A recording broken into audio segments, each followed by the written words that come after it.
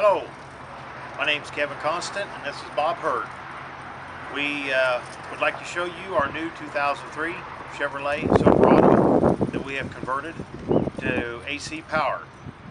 We are using the new Baldor AC motor that our company, Topeka Electric and Baldor, we put this design together. It is behind the 4L60E transmission, and it runs off of 72 volt 3-phase. We'd like to show you our truck. Thank you. Here's under the hood of our new truck. This here is our Curtis controller. It's a 1238R-7601. It's good for up to 96 volt. This over here is our gassed vacuum pump, 12 volt. That's for our power brakes. And as you can see by the design, we still have power steering, alternator for the 12 volt system, and an air conditioning unit. They're all still intact.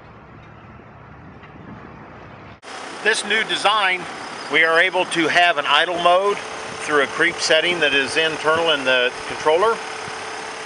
The RPM of the motor is 400 RPM, which is enough to keep the power steering, transmission converter, all those hydraulic pumps pumped up to where they're fully functional. Is our heating system, and that heating system just runs the antifreeze through the container into the heater core like it did originally. This is our battery compartments. There's 16 cells in each compartment for a total of 64 batteries. They're in a 2P32S hookup, which gives us the 72 volt that we need, or 102 that at nominal voltage. All the boxes have been powder coated, and they have a piece of plexiglass on the front to keep debris off the front edge of the batteries. And as a result of having all the batteries located underneath the vehicle, we still have the full bed totally empty for hauling or whatever you choose to use it for. This here is the OptiShift controller by Baumann. It is what controls the automatic transmission. The transmission is still fully functional with the motor, since it will idle at the 400 RPM. It maintains the torque converter pressure so the transmission functions properly like it's supposed to. That's what controls all your up-down shifts, your line pressures, your torque converter pressures, and that covers, and it's based off of RPM as well as throttle positioning. This down here is actually from the Wycom battery management system that we use. It measures volts, the amps, the state of charge meter, which shows how much we have charged, similar to a gas gauge. We can go through, go into the configure mode and read. It shows that we have 402 amp hours of battery capacity, and we have 399 amp hours left of usage. This is where you go in and you can change all your overcharge, your under voltage, your over discharge voltage, your temperature settings, and all of that for the protection of the batteries and the other components. Okay, we'll go back to home here.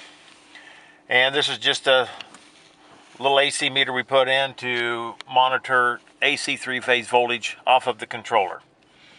So the motor is still idling. If you push down on the brake just like normal, put it in reverse,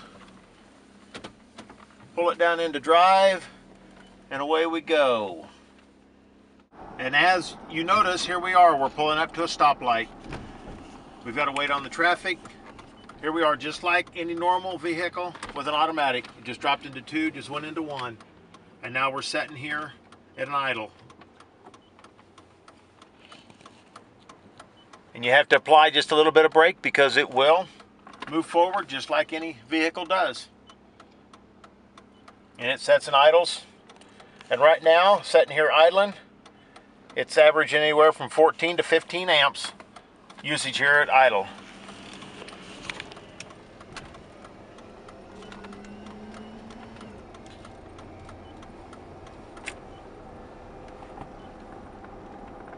Okay, here we are. We're heading up to I-70 West, out onto the highway.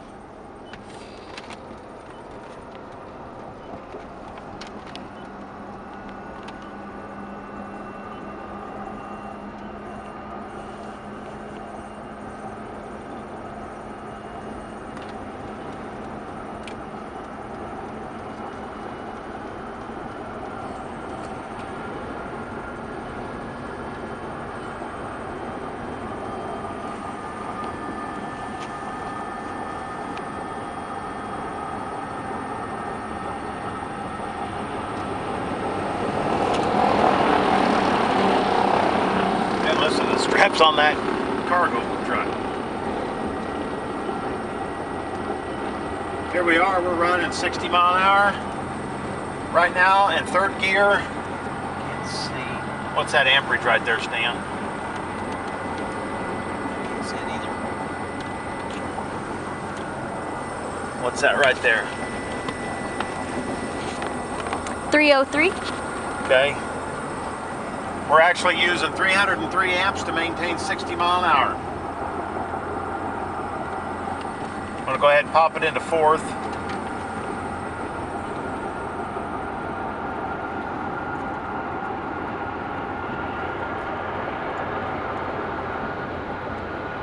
We're into fourth gear. The overdrive's going. We're actually accelerating. Well, it sure is windy today.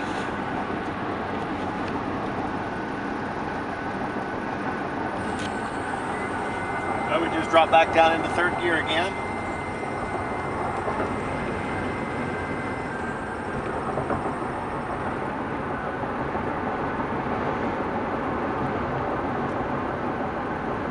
Has no problem maintaining 65 mile an hour.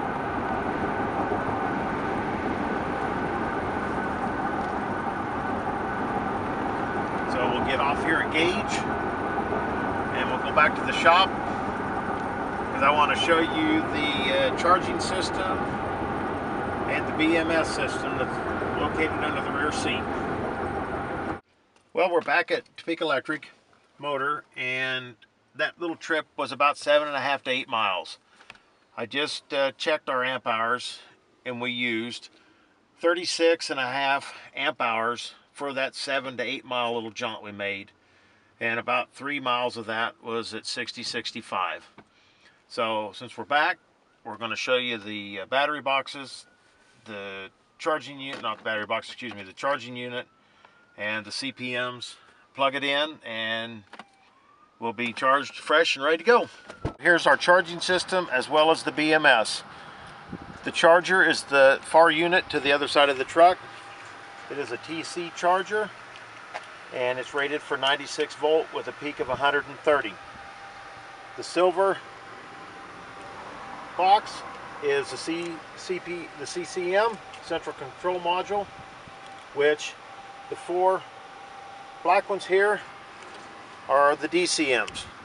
And they retrieve the data, send it to the CCM, then the CCM converts it, moves it up to our panel up front where we was getting all of our readings.